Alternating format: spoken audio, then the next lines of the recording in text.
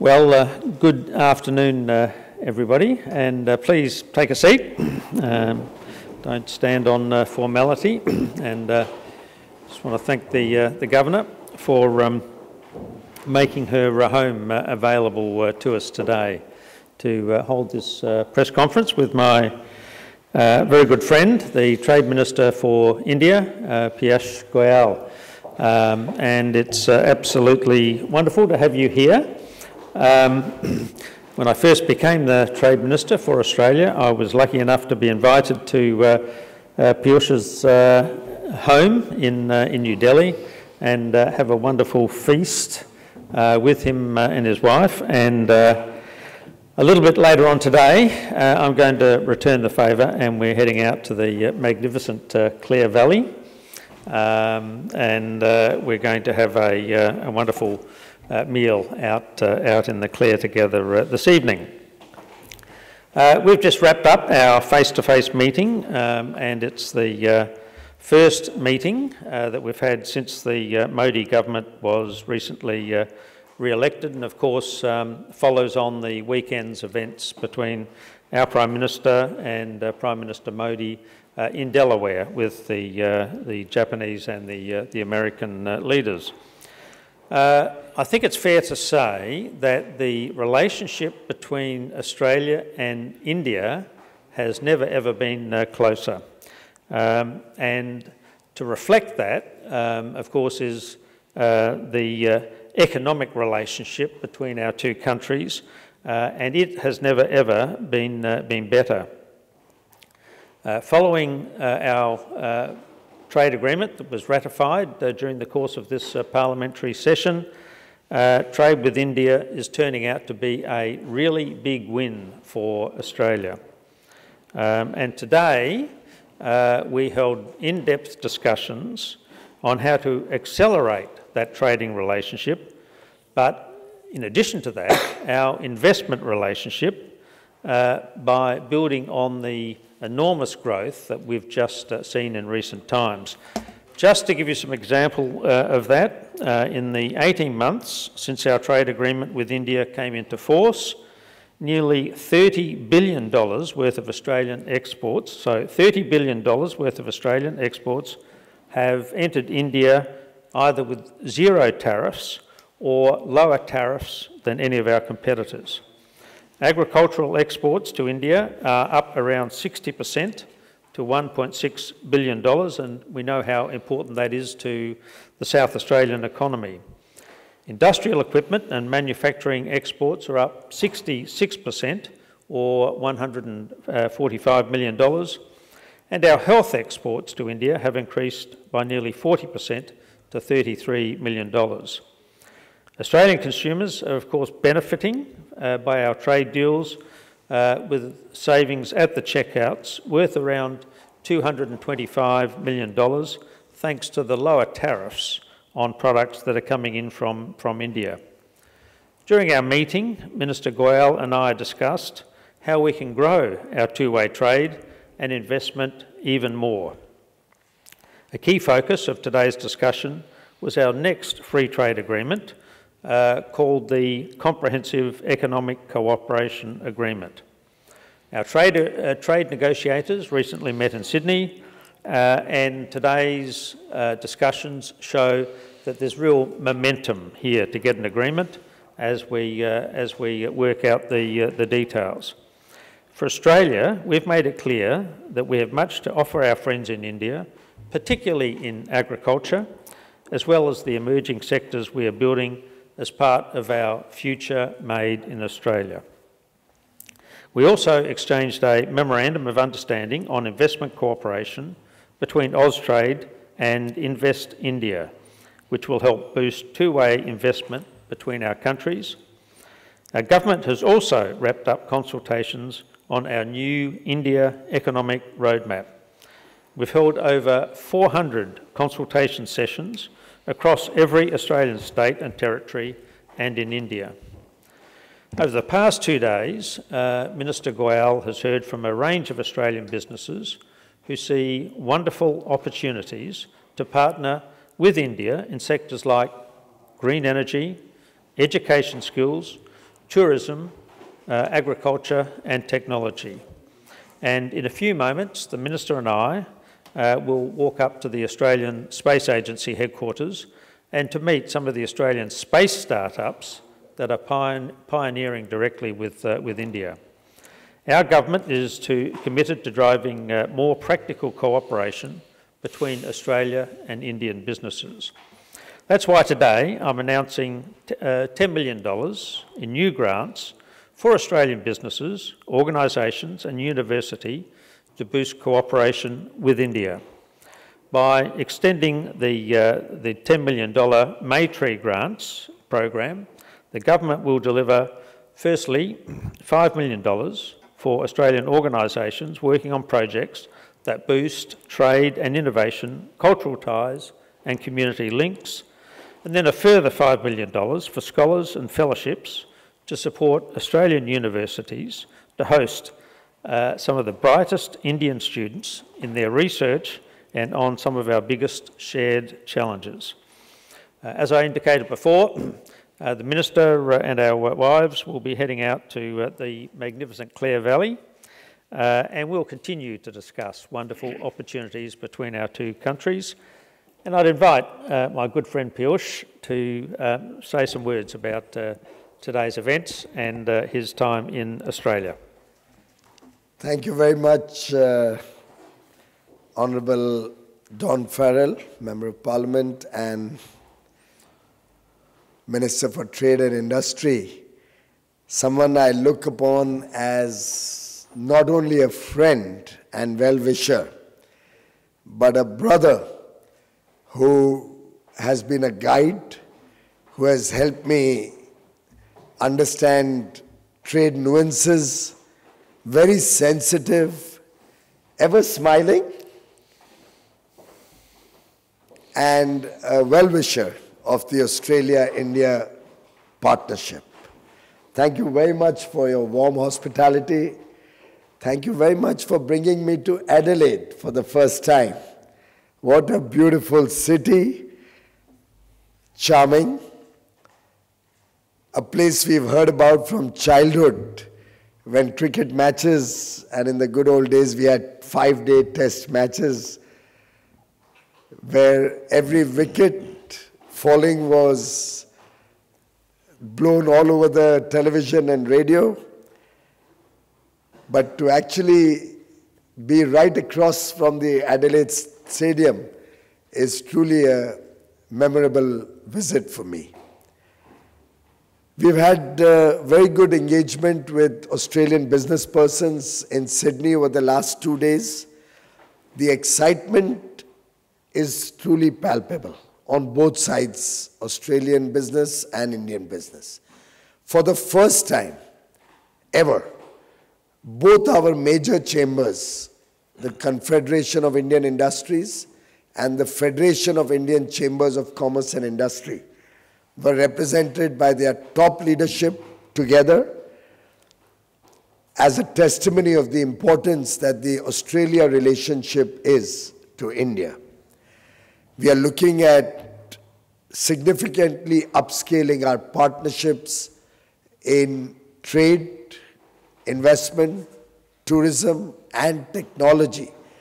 And therefore, one of the first announcements I'd like to make is that we shall shortly be setting up in Sydney an office covering all these 4 areas, ITTT, investment, trade, technology, and tourism, with representatives of Invest India, representatives of the organization responsible for building industrial smart cities and townships, NICDIC, representatives of our Export Credit Guarantee Corporation, and other officials related to trade and tourism, along with the private sector, CII, jointly manning these offices to act as a bridge between investors and businesses on both sides and working closely together with Austrade, with whom Invest India has today exchanged an MOU for mutual investment promotion, technology and trade facilitation, and other insights into economic activity. Thank you very much, Dawn, for giving us the encouragement to work together on these areas. And I'm sure the unprecedented ties that our two countries are sharing today, with 9 in-person meetings since May 2022, in less than 3 years, 9 in-person meetings of our senior leaders, both prime ministers, reflecting the deep bonding that both prime ministers, the political leadership have, which supplements the business-to-business and people-to-people connect that Australia and India share. Friends, today is a very important day in India. We are celebrating 10 years of our Make in India program. Prime Minister Modi, on 25th of September 2014, had launched this initiative. And through the Make in India program, over the last 10 years, we have significantly had a whole of the government approach to addressing the challenges that manufacturing in India had faced, whether it is provision of plug-and-play infrastructure, a national single window for all approvals, whether it is reducing compliance burden or decriminalizing laws, opening up foreign direct investment in newer sectors, making it easier to invest in India, or encouraging the startup ecosystem. It's been a multi-pronged approach to attract manufacturing in India. And I do see a lot of promise between the Make in India program and the Future Made in Australia program that your government has launched, so that we can exchange technologies, exchange opportunities, and encourage businesses on both sides to work with each other. This enhanced cooperation, be it in education, be it in skill development, tourism, investments, critical minerals, which we discussed at length today, or renewable energy, green ecosystem towards sustainability.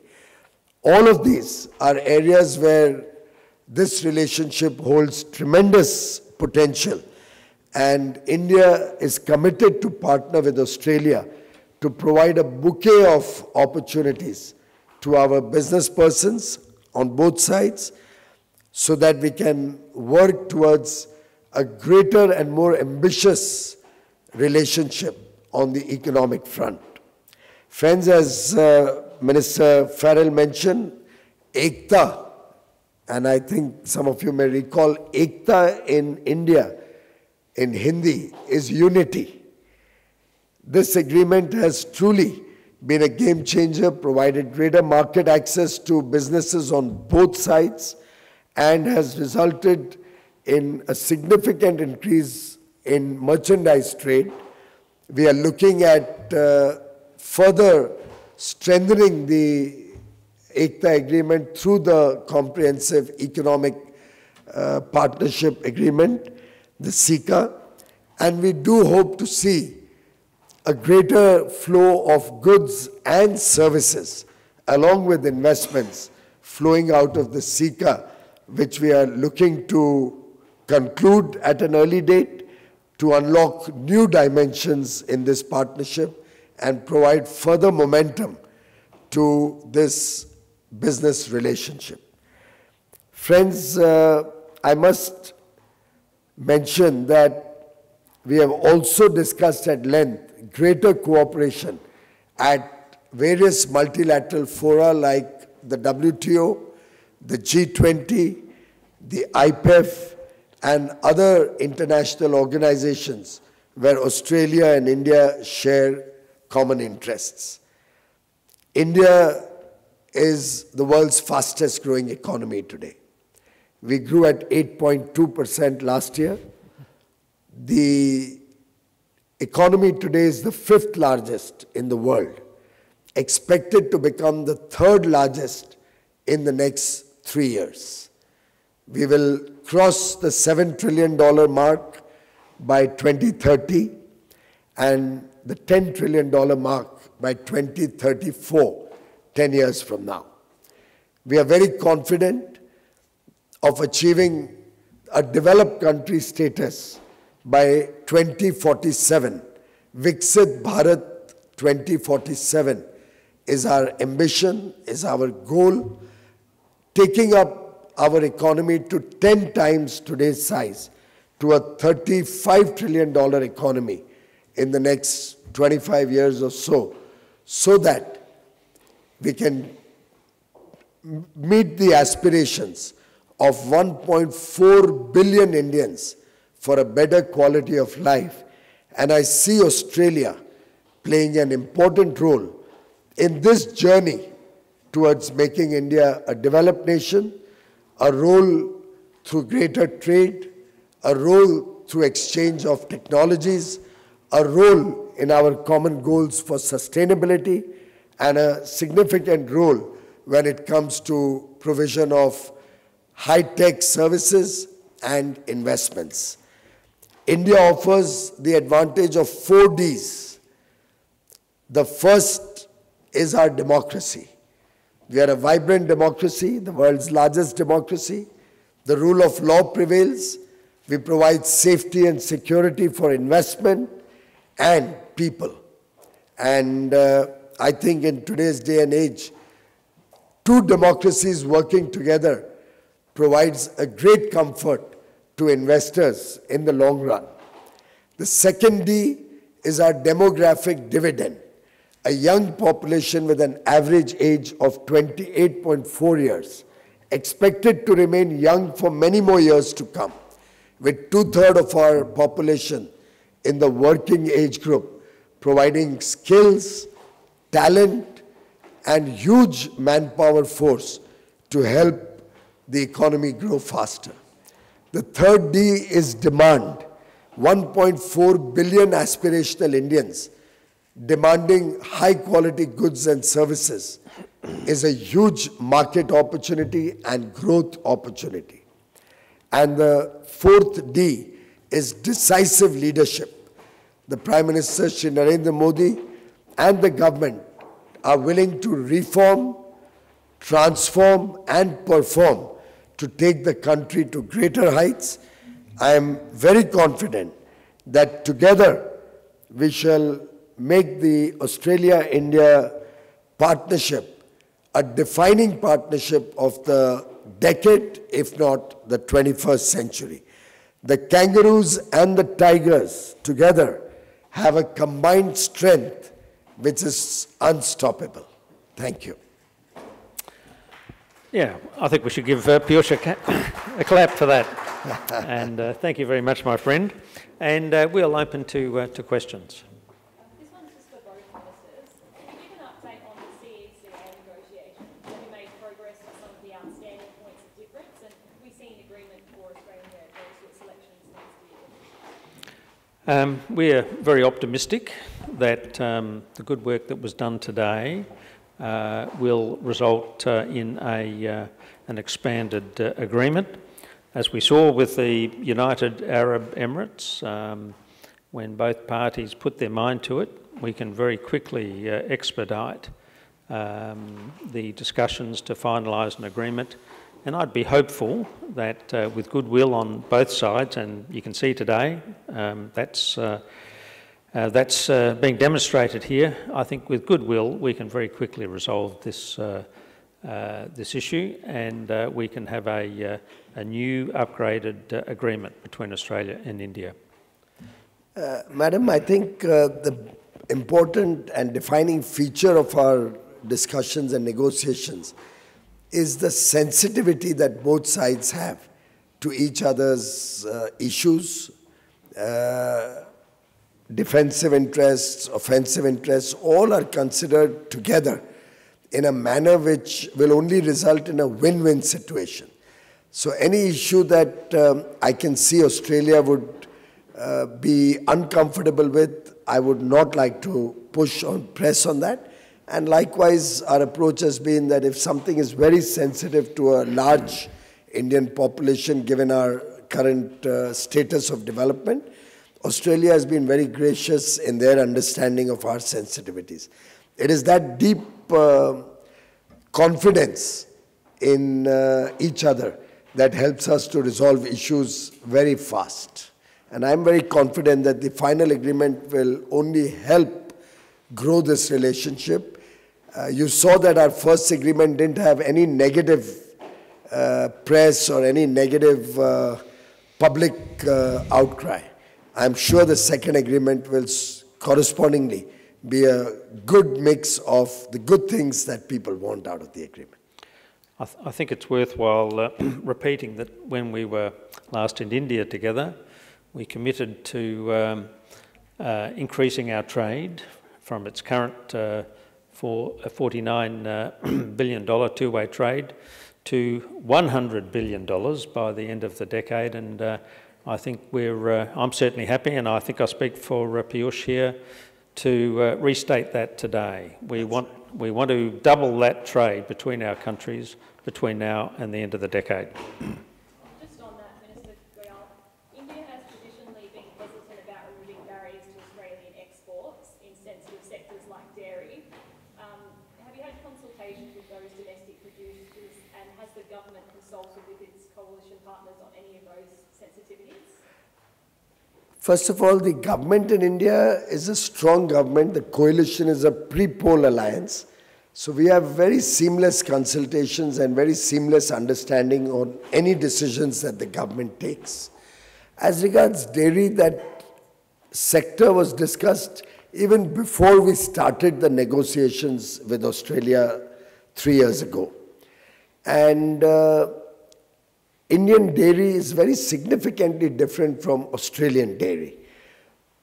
Our average holding with the farmer is a small 2-acre, 3-acre farm with 3 or 4 livestock, whereas Australia's farms and their dairy farms are both very large, and it would be near impossible for these large farms and these small farms to compete with each other on a common footing. We had discussed this issue even 3 years ago and on earlier occasions. And dairy is such a sensitive subject that in any of our FTAs across the world, we have not been able to open up the dairy sector with duty concessions. Dairy is permitted in India, but there are certain duties imposed on that. This is one sector where there is no discussion with any coalition partner. Even when we were a full majority government, there was no opening up of the dairy. It's actually two very unequal situations and would not lend themselves to fair trade between the two countries or between any countries. We have neither opened up dairy in Europe or planning to open up dairy in Europe, nor have we opened it up even with Switzerland and Norway, with whom we have recently concluded a FTA under the EFTA grouping, Switzerland, Norway, Liechtenstein and Iceland. Even there we have not opened up dairy. It's the first agreement Switzerland has signed without any component of dairy in it. You predicted that China will remove its restrictions on lobsters by Christmas. Given your previous predictions on the subject have proven optimistic, why do you have the confidence that this will be resolved in the next 3 months? Well, I'm an optimistic sort of person, and I think the only way you can do this job is to be optimistic. If you think about this, when we came to government 2.5 years ago, we had $20 billion worth of impediments between Australia and China. We have reduced that over time to less than $1 billion. And the one product that is still outstanding, unfortunately, is lobster. We've recently had meetings both with the Chinese Premier and also my counterpart, Weng Wentao. In fact, as Piyush has done, they both came to Adelaide. It's becoming a bit of a feature of international trade these days. Everyone's coming to Adelaide.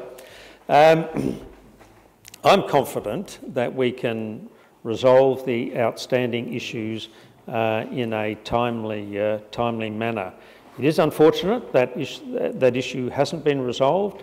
The government is doing its absolute best to resolve it, but these issues do take time, and we'll continue to work very closely with the Chinese government to put aside all of the outstanding issues between our two governments. Thank you. Sorry. Yeah. Oh, wherever you like. Hello, Paul Starrick from the Advertiser in Adelaide. Two questions, one for both ministers. You mentioned agriculture as a significant component of the next phase of your agreement. Do you care to elaborate on that? What particular opportunities do you see? And secondly, for Senator Farrell, regarding an unrelated issue at the Whyalla Steelworks, the Premier's talked about the importance of that as a national enterprise. Do you agree, and what response, given its current predicament, do you think is appropriate at a national level? Well, look, in terms of agriculture, we're talking about the removal of all of the issues that the tariffs that weren't removed at the last process. So we made very significant progress, but as the Minister said, some of the more difficult issues were not resolved at that issue. We put them to one side. They're all back on the table. So things like chickpeas, pistachios, apples. So all of the issues, all of the products where there are still tariffs, wine is another one, we are seeking to have those tariffs removed. But I don't want to go into the details of the negotiations. It's not appropriate to do that here. But we'll continue to work through. And as Piyush said, where issues are difficult, we understand that. And we're not going to make life any more difficult for the Indian government. On the other issue, look, I'm aware that there have been some discussions between the Prime Minister and the Premier over the issue of Whyalla. Obviously, steel making is a very important business in Whyalla. We want to, as a government, we want to see steel making continue, and of course all of those jobs be protected. And we will, of course, continue those discussions between the Prime Minister and the Premier. You might like to answer that first question. I think he has very rightly put it. We let the negotiators take the discussions forward and give them a chance to look at what are the possibilities as we conclude the CECA. Well, if there are no other questions, thank you very much for coming along today, and we'll head up to the Space Agency after a quick lunch with the Premier and the Governor. Thank you very much for attending. Thank you, friends.